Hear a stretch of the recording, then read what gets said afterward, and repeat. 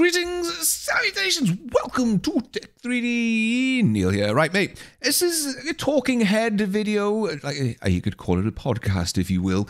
I'm just going to unapologetically long waffle session because I'm back on software, mate. Loving it. Loving it.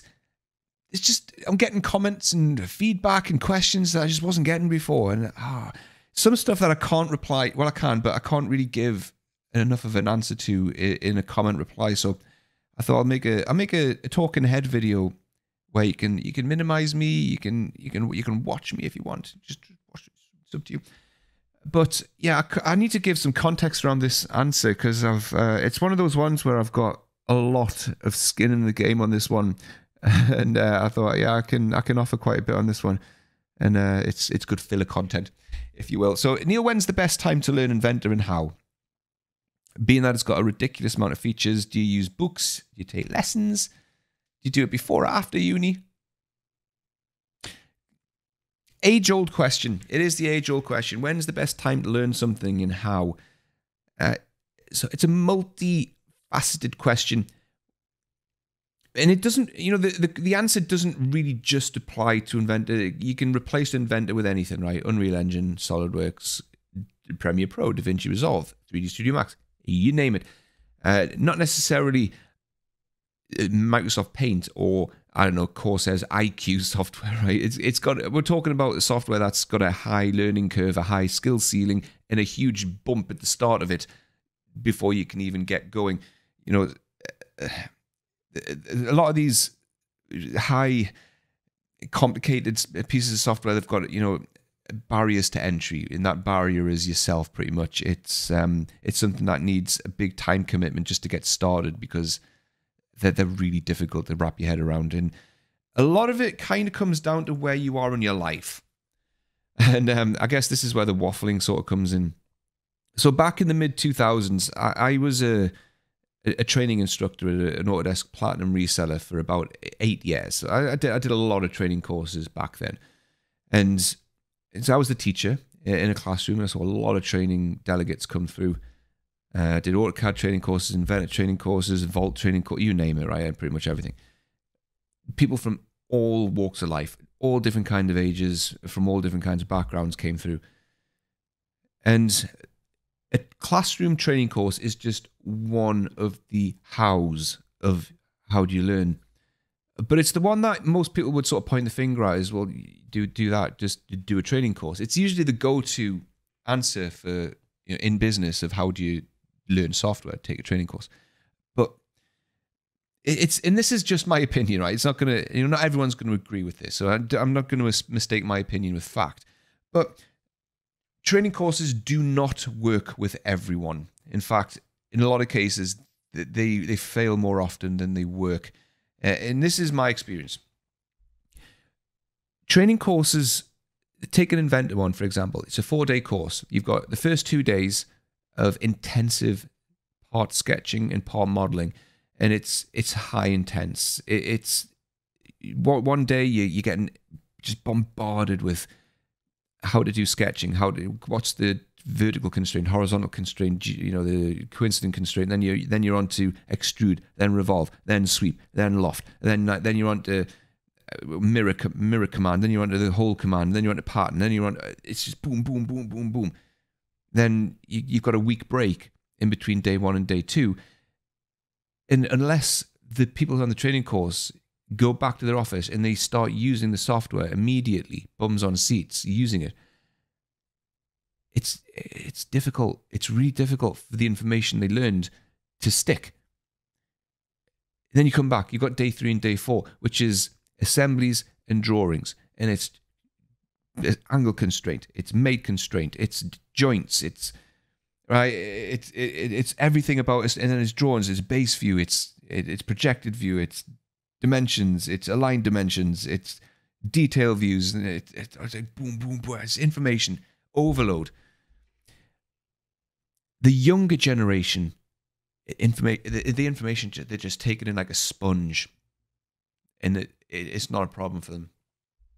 The older generation really struggled. They really struggled to take the information on board. and remember it and then apply it. And in fact, what I observed was the older generation, their primary goal on a training course wasn't to actually learn, it was to keep up. It was to keep up with what the instructor was doing or what everyone else in the class was doing. So you would always have a mixed bag. You usually have a mixed bag. You maybe have a couple of younger guys in there and a few older guys. And there was always a few people who were quicker than the others. In the slower ones, their goal was to try and keep up with the younger guys, and when they're trying to keep up, they're not really understanding what they're doing. Their goal is to keep up. So that their goal is to follow what they're being told to do, not understand what they're being told to do. And that's not training. That's just robotically following along. So for those guys, training just didn't work. I could tell. And myself at the time, I was young. I was in my mid to late 20s. And I was of the age where a training course probably would have worked for me. But, I tried to help, but there's only so much you can do. You can't make someone of the older persuasion absorb information. And so you can help, you can work around them, work with them. But ultimately, it is what it is. It was difficult to empathize with them because if you can't understand and you can't empathize with that difficult to understand mentality, it is difficult. But now that I am of that age, I am now 41, I get it. I get how being just chucked information at you non-stop all day. It's boom, boom, boom, boom. Now this, now that, now this, now that. And at the end of the day, I think I'd struggle to remember what we did in the morning and how that would then, if I was to go back to the office, how would I apply what I learned in that morning in the real world? I don't think I could. Whereas the younger generation, it just stuck because they're young. They don't have 20 years plus later of life experience and other stuff they've learned in their brains to deal with, and preconceptions and thoughts about buts and ifs and whats and how does that work, and that doesn't make sense. They just take it in and they just apply it. It's that not necessarily naive mentality, but just, I don't know, the innocence of youth, right? Just take it and just do what you're told and just apply it. Where just don't think, just don't question it, right? Whereas the older guys tend to do that. They want to question everything. So classroom stuff doesn't work for everyone. The other way of learning and the how do you learn Inventor is online training. That's another way. So disregard classroom training and go to somewhere like LinkedIn Learning, Pluralsight, Udemy. There's a lot of online training. And this would work for somebody who prefers to learn at their own pace. I mean, of course, there is still books. I think you can still buy paperback books with learning material in for the likes of Inventor. There may be still people who prefer a paper book on a desk to learn through. I mean, if that's you, good luck. I mean, there'll be people who prefer that physical, tangible asset that they own, that they can refer to, a physical reference material. But you can buy digital books as well and have it as, in your browser as just a click. There it is. There's your book online. But not knocking it. If that's what you prefer, fine. But I personally couldn't just flick through book pages and look for a book. I'd prefer Control F, search for a word. Boom, there you are. There's the word you're looking for. There's the page. But hey, whatever works for you. If it works for you, it works for you. But online learning, digital e-learning is another way. I've done everything. I've been the trainer in a classroom. I've also been a deliverer, an author of e-learning on Pluralsight. So I've authored and created 3, maybe 4 Inventor training courses on Pluralsight. They work, but the thing is, I don't want to say the problem is, the thing is with e-learning training is it's entirely dependent on who the trainer is and how they've crafted the course. There is no accreditation or auditing done by Autodesk on the people who create courses on e-learning sites. So anyone in theory can be asked by LinkedIn Learning or Pluralsight or Udemy to be a trainer for Autodesk Inventor and create a course on their website. You don't know who that person is. I mean, they can do their bio, right? They can tell you who they are, but that doesn't necessarily mean that what they're doing is accredited. It's not approved. It's not essentially audited by Autodesk as being, yes, this is how we want our software to be taught. And also the courses, again, they're a mixed bag. Having been on somewhere like Skillshare, I once refused, I say once, the only time I refused a sponsorship from Skillshare because they said, this was a long time ago, do you want to do a sponsorship deal where you'll have seen Skillshare, there's a video sponsored by Skillshare, blah, blah, blah. They came to me and said, can we sponsor your channel? I was like, I don't do sponsorships unless I check the product first and I make sure it's okay. So I got a login for Skillshare, checked out their CAD courses, and they were absolutely terrible.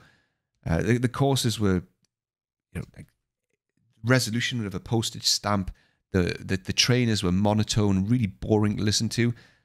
Some of the content I just listened, I was like, that's wrong. That's actually wrong. To be honest, I wouldn't do that way. And it was long-winded. A lot of the courses were almost sales material. In fact, they were just the people hosting the training courses were trying to sell their own services in a training course. I was like, absolutely not. This is garbage. But so they're hit and miss. They can be anyway. But if you find a good course and it's something that it's a course delivered by somebody who knows their stuff, they've made the course well online, they can work because you can learn at your own pace. You can pause, you can skip backwards and forwards between chapters and clips. That can work.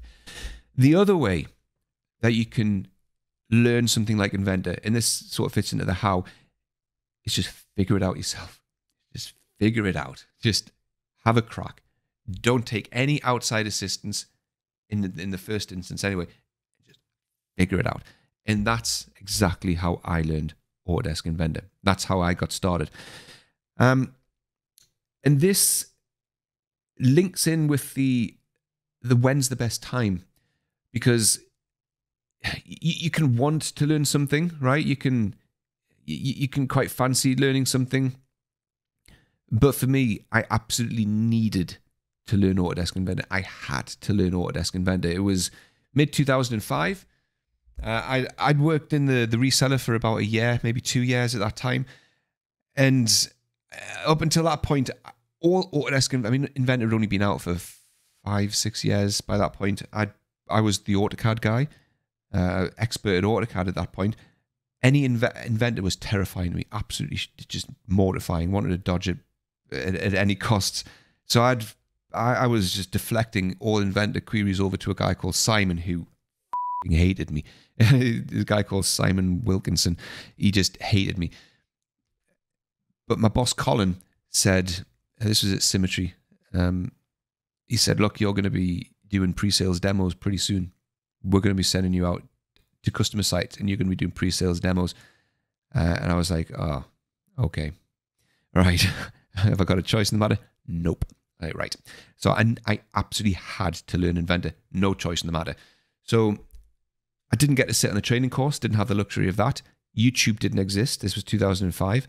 So what I did, and honestly, cards on the table, this is how I would do it again.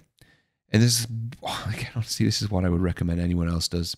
It's, for me personally, in my experience, isn't going to be the best way for everyone, but it was the best way for me. I picked something in my vicinity that I found interesting, that I thought would work best for me, that I found I could look at for a long period of time and stay interested in, and I started to model it in Inventor. And it was my laptop. It was the actual laptop I was using at the time. And it was this one here. So I don't have the actual model anymore, but I've got the render of the actual model. And I think if you go to the properties of this, yeah, so it was done in 2000. The render was done in 2006, but I think I modeled it in sort of roughly 2005.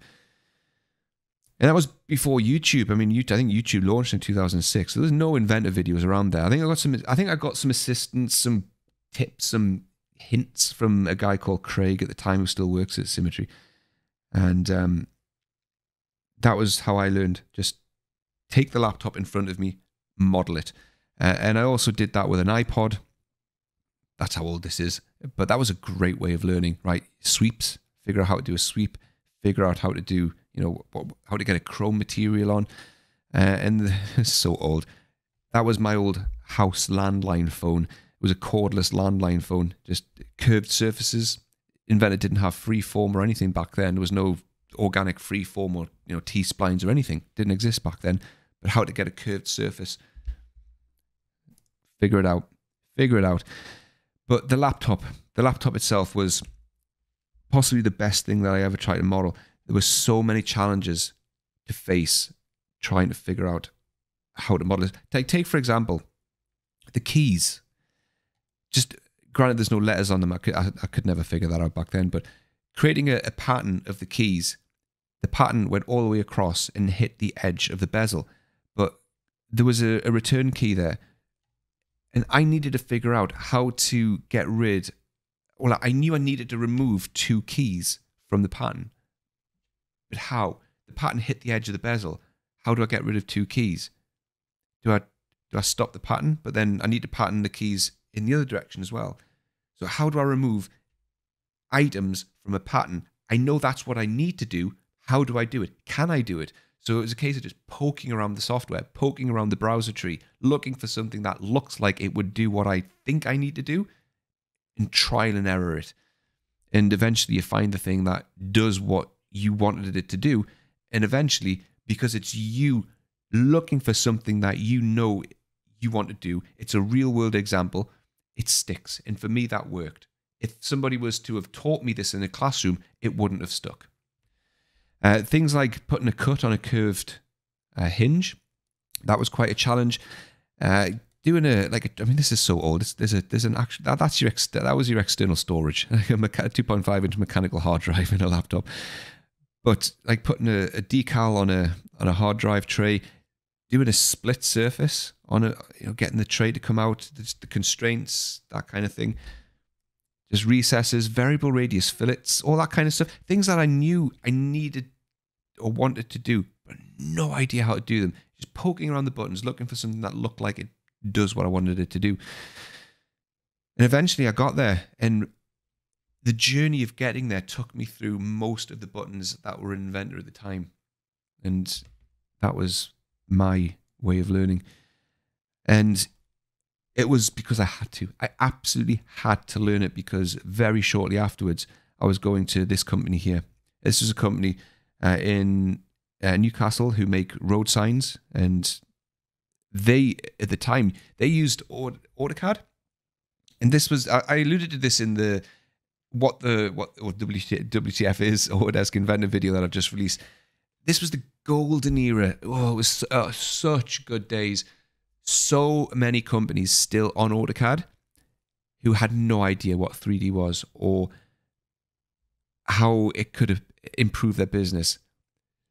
So they sent their AutoCAD drawings in, and it was my job to go in with the salesman, a guy called Michael, and just impress them. Just impress them with Inventor to a point that they wanted to place an order with us for Autodesk Inventor and convert their entire business over from AutoCAD to Inventor. And that was basically the theme of the reseller channel in the 2000s, converting customers from AutoCAD to Inventor.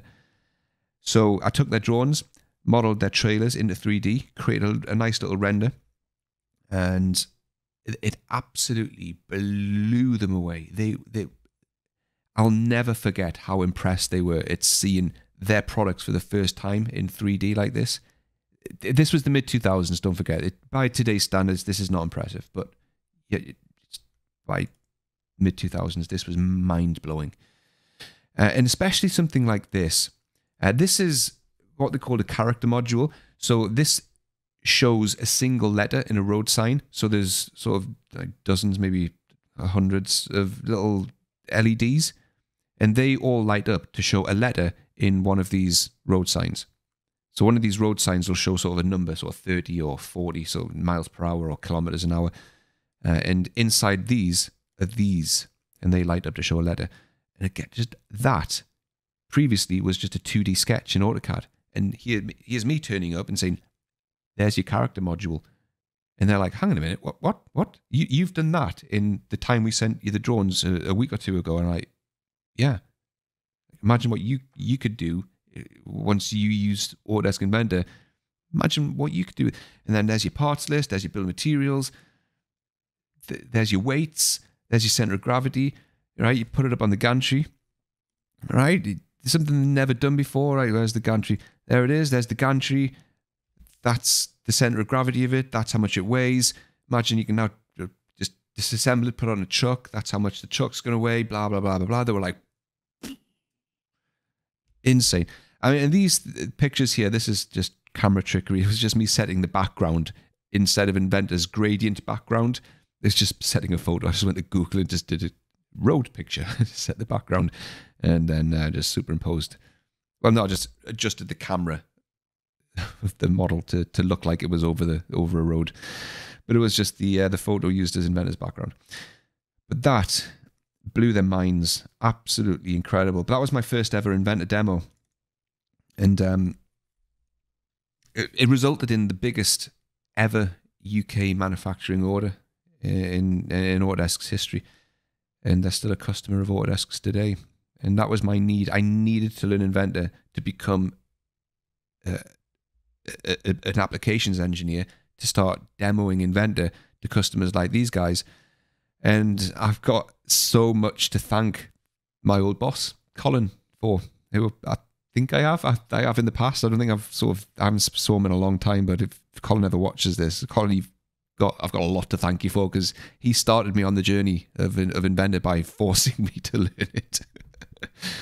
But yeah, we ended up trying to flog Inventor to companies that make bathrooms, and this was a company up in the northeast that make they make prefabricated bathrooms for hotels and furniture and stuff like that. So I modeled up a sofa and some weird maritime looking TV cabinet and a coffee table and this really weird, I don't know where I found this from, this phone table, lamp table thing here with this hangy thing. I don't know what the hell that was, but I found that online and I thought, that looks weird to model. But it's got this sort of curve. The textures are awful. Absolutely shocking. But modeled that up, tried to sell this Inventor to this bathroom company. I think they might have bought it. I can't remember. And then we tried to sell Inventor to a company that made artificial rocks for rock climbing. I don't think they bought it. I don't blame them.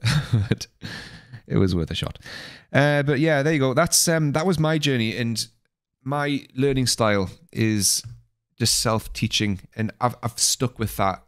I wouldn't say aggressively, but I do get a little bit frustrated with people who don't want to help themselves, because personally, I find that's the best way. If you come across a problem, figure it out. Try and figure it out yourself, right? There's always self-help available, and I find that if you don't understand why you've hit a problem and what you need to look for, then I'm not sure you understand what the answer is that you're given. But then that's why I started chucking out small tips and tricks. It's for those people who do want self-help. It's the people that are coming across problems and they're actively looking for that self-help. So to answer in a very long-winded way, when's the best time to learn Inventor? It's the best time is when you absolutely have to, or you absolutely need to, in my experience. If you just want to because it looks like a good bit of fun, there's a huge learning curve to get over. I think I said it earlier, I've tried to learn Unreal Engine 5 recently because I just fancied it, and I can't put the time aside. I hit so many time obstacles that I can't get that continuation. So yeah, and how depends. Everyone's different. Some people take the classroom, some people don't. But in my experience, find something in your vicinity that you think's interesting. You might have a 3D mouse. I mean, if you don't know Inventor, you probably don't have a 3D mouse, but I modeled that up. Again, that's something else that I modeled up. 3D mouse. Right? Just taking that, figuring out, right, how do I get the contours of the base right? How do I get the cap right? How do I get the buttons and the decals and all kinds of stuff? I think I made that. I think that was a video on my channel. How I actually modeled that up. But Yeah, it could be a 3D printer, it could be a laptop, it could be a set of headphones, right? There's all kinds of stuff on here. The mechanism, the hinges. Something interesting, something visually stimulating that along the way you'll get satisfaction from, little wins from as you're going through. Don't pick something really boring, like a bottle, right? Like a water bottle, because you'll get bored modeling that. But yeah, I think that's the answer. Before uni or after uni, I don't have an answer to that one. I mean, that depends on time commitments. I would probably, if your university course requires, or if you're in a mechanical engineering university course, then I don't know. I would say after, right? It's going to take up so much of your time. I wouldn't want it to detract from your studies.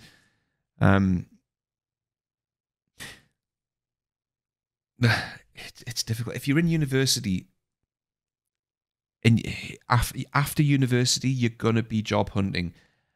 I'd be hesitant to say learn Inventor, because you might end up applying for a job with a company that uses SolidWorks, and all of a sudden that knowledge you've been learning on Inventor is going to be wasted. So, it's tricky. Again, this is something there's just no answer to. Do you learn Inventor, then go and find a job that requires Inventor, or do you look for a job that that requires SolidWorks, then learn SolidWorks? It's a difficult one. Some companies will just take you on based on your engineering knowledge, and as long as you've got a little bit of SolidWorks experience, that's enough. Once you're in, then improve your SolidWorks experience by doing what I've just said. It's probably not the best approach to learn an application like Inventor offline before you've got employment, in the hopes that you end up in a role that requires Inventor, because there is a good chance you might end up finding an opening with a company that doesn't even use Inventor, and then all of a sudden you've got to learn something else. It's a difficult one, but yeah, I would say if you're in university and you are studying mechanical engineering, that's more of a stronger skill set than the software. You're going to get a job based on that over your software experience. So yeah, I would approach it that way. Anyway, 27 minutes. Hopefully that was mostly useful and interesting. Good filler content before I'm traveling at the end of this week. I'm going to USA for something that I can't talk about, but it will become apparent momentarily. But yeah, thanks for watching, listening, doing whatever you've done whilst I've been waffling throughout. But my name's Neil Cross. This has been Tech 3D. That's been the best time to learn Inventor and how. Whether or not you can refer back to this in the future, because given how long it is, I don't know. But that's my story. That's how I learned. That's how I would suggest you do. In the future, I might consider creating some additional learning content. It probably won't be on YouTube. I don't think YouTube's not the best place for me to be creating learning content at this point. But I might make some on a different platform. I don't know. It's something I've thought about, but it's just how best to position it. I don't know. But we'll see. Thanks very much for watching. Thanks for the question, John. And I'll see you in the next one. Doodles!